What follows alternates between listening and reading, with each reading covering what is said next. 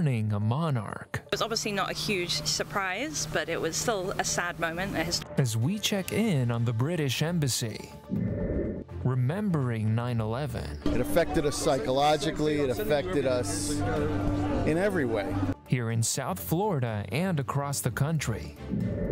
Plus, computer geniuses cracking the code on FIU's campus. FIU students are the top CS students in the nation, so we're very excited. These stories and more coming up on Newsbreak. Hello, South Florida. I'm Samantha Gutierrez. And I'm Julian Davis. Today is Monday, September 12th, 2022. Live from the South Florida Media Network's Biscayne-based studios in North Miami, this is SFMN Newsbreak.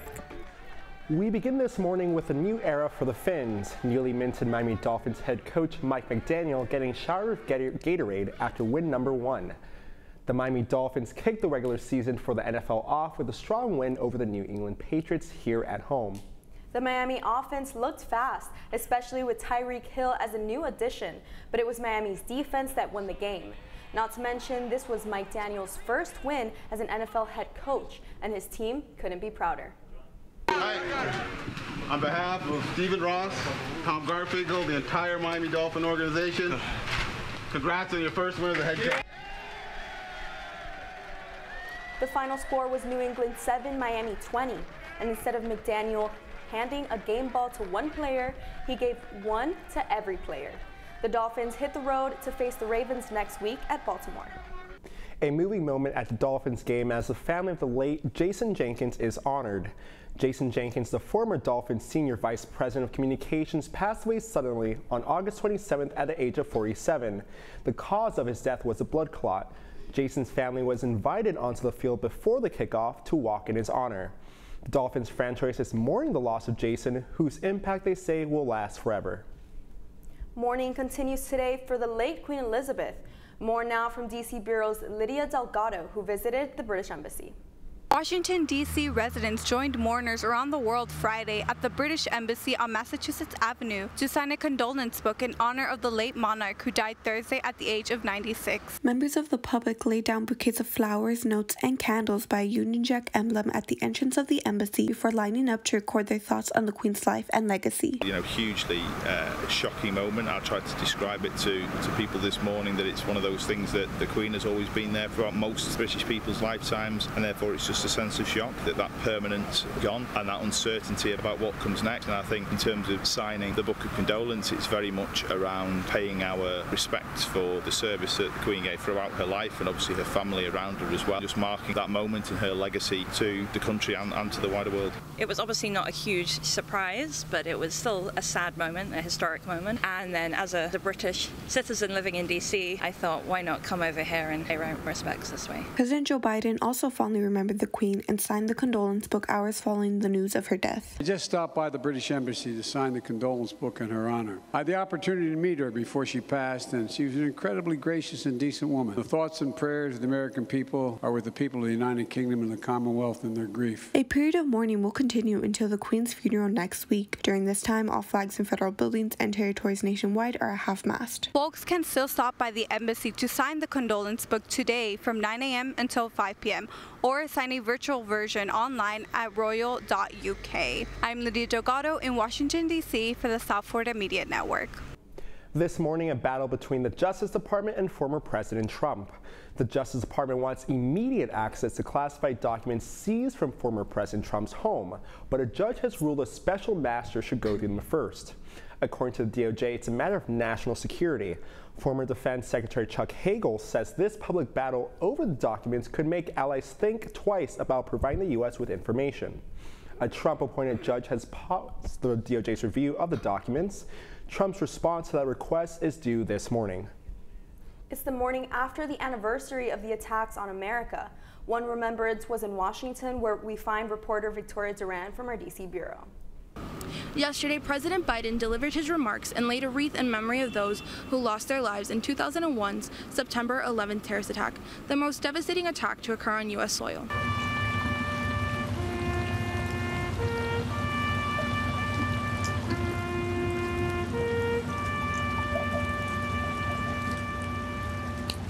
"21 years ago, 21 years and we still kept our promise. Never forget. We'll keep the memory of all those precious lives stolen from us. The president gave his remarks in memory of the attacks where al-Qaeda hijackers flew airliners into the Twin Towers, the Pentagon, and the crash of Flight 93 near Shanksville, Pennsylvania. And I know for all those of you who've lost someone, 21 years is both a lifetime and no time at all. While the president attended the ceremony held at the Pentagon, First Lady Jill Biden spoke at the Flight 93 National Memorial. Vice President Kamala Harris attended the National September 11th Memorial in Lower Manhattan. This anniversary marks 21 years since the attack that took the lives of nearly 3,000 people. Reporting for the South Florida Media Network in Washington, D.C., Victoria Duran. From D.C., we head now to Pembroke Pines. The network's Paloma Pimentel has more on a local 9/11 ceremony.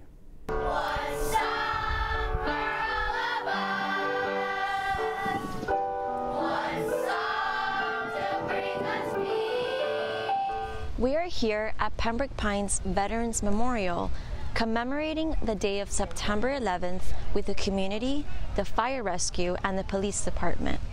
The city of Pembroke Pines hosted its yearly Patriot Day ceremony at the Veterans Memorial Park next to Charles F. Dodge City Center. It was an open-air gathering free to the public where children, veterans, and people from the community all gathered to commemorate the lives lost on September 11. The kids did amazing today, and it just brings back just memories, and I hope it made us closer as a country. I think we've gone away from that a little bit, so I really hope we can come back together. 9/11 was a pivotal moment in the nation. It affected us psychologically, it affected us in every way. Having known many of the people and the families that survived them, that passed away on that terrible day, it's an unforgettable experience. Many years from now, people will still remember that horrible day.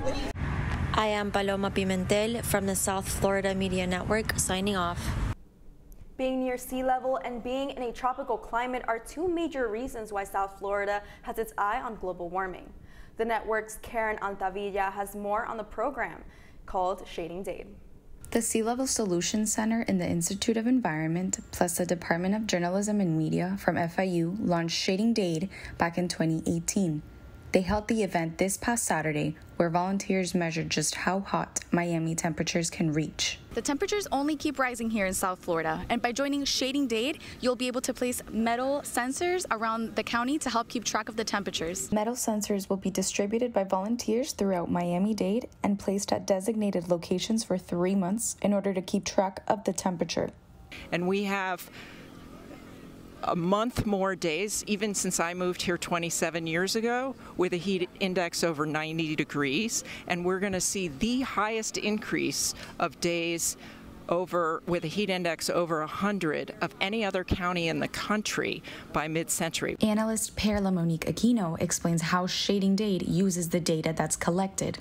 And, being an analyst with the data, I have noticed that this does create the opportunity for us to sort of report this to the resilience offices, sustainability offices, and just Miami-Dade County in general, and involving, of course, other counties as well in South Florida. And this gives us the opportunity to create new projects that will help manage this extreme heat in the county. After 3 months, they take the data and use it to better understand where exactly are the hottest spots and why. This is Karen Altavilla for South Florida Media Network. A retired nurse from Florida is being celebrated as a hero this morning for what she did during a flight.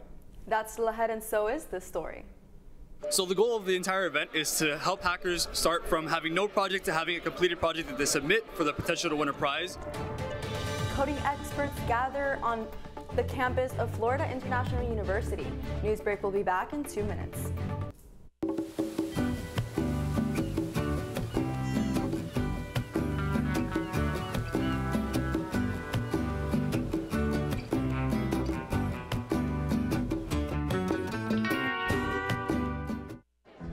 Black truck. Hey, Christina from accounting. Yeah, hi. Hey, I used to date a girl named Christina. Oh, really? Yeah, and then she dumped me for my best friend. You want to see some photos of them that I took? I don't. I thought we talked about this, buddy. Buzzed and overshared again? Yeah. Yeah. I'm gonna call a car. That's a smart idea. So yeah, I know, that's why I did it. Hey, you're gonna get back to the top of the mountain. Does that mean I'm going to get back with Christina? No. Oh. No.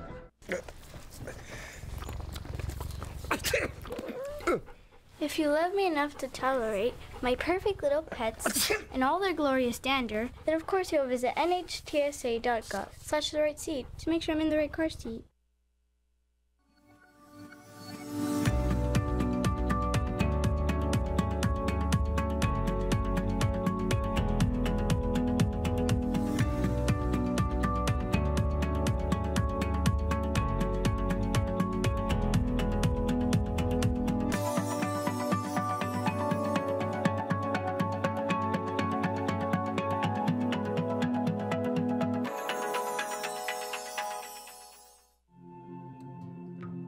When I was growing up, my mom was extremely tidy. We were trained to put things back where we got them from.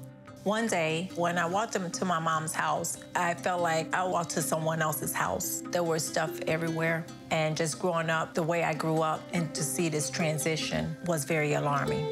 When Sean talked to me, it was a wake-up call, and that's when I went to the doctor.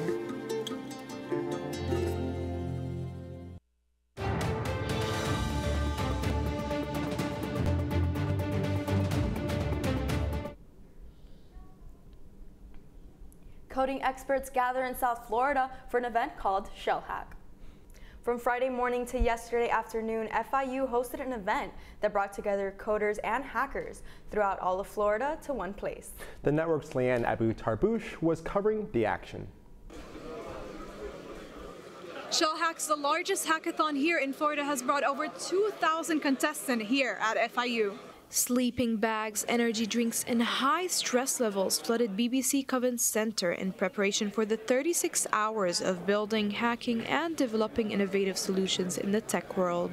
So the goal of the entire event is to help hackers start from having no project to having a completed project that they submit for the potential to win a prize, as well as possibly getting internships and interviews for full-time jobs.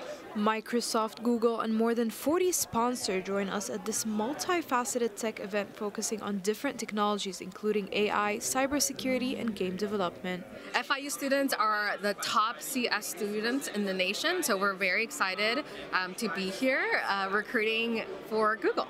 With a lot of teams competing to win valuable prizes like MacBook Pro, AirPods, and an iPad, hacker Ricardo Garcia earned his spot as the first place winner after creating an epic racing game. Always the first thing I think of is think of your audience, and I know there's a lot of people here, so my audience is people who are going to be a little bit on a rush. So I came up with like the most popular thing you can find right now, which is like endless scrollers. You can play forever and there's no learning curve. You start playing, you avoid the obstacles, and pretty much it.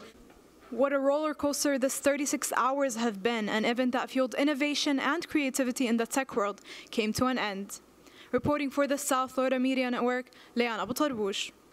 It was a Thursday night flight headed to Orlando, in which a retired nurse took it upon herself to save an infant after overhearing a worried flight attendant.